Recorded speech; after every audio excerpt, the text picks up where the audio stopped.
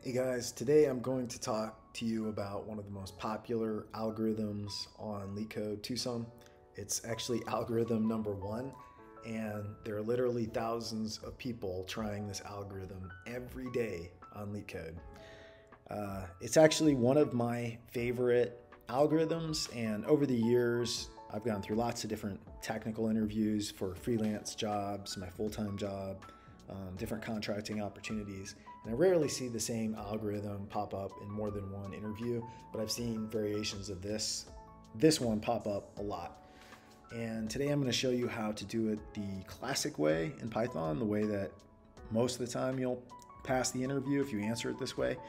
I'm also going to show you how to do it in Golang, since increasingly a lot of recruiters keep asking me about Golang. So not actually that difficult of a language to learn. And anyway, let's jump into the problem. So you're given a list called nums, and in this list there is a target that we want to reach.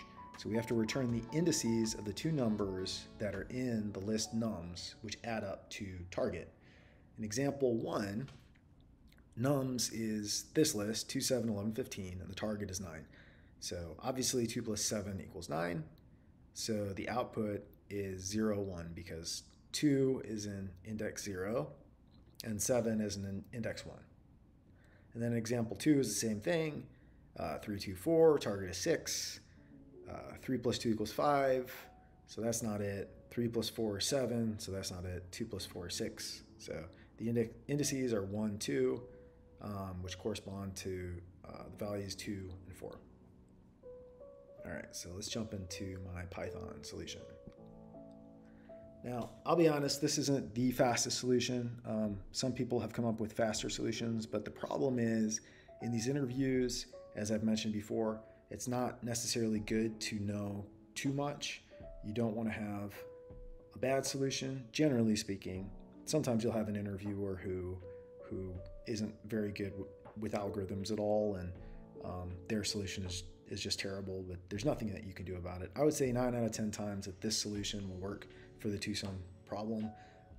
And basically the way you do it is you create a hash set, and then you iterate through the list, keeping track of the difference between the value that you're at currently, which is nums I, and the target.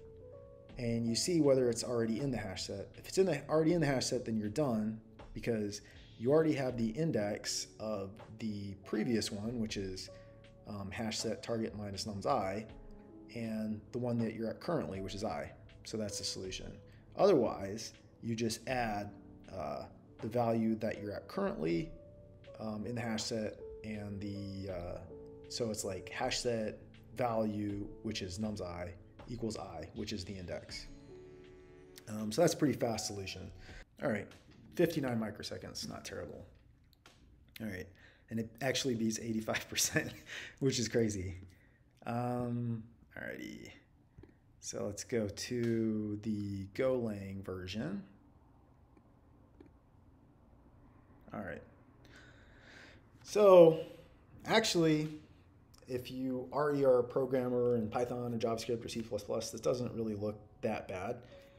In Python, we said definition two sums. In Golang, we say func two sums. And then we got these squiggly brackets like you do in JavaScript or other programming languages.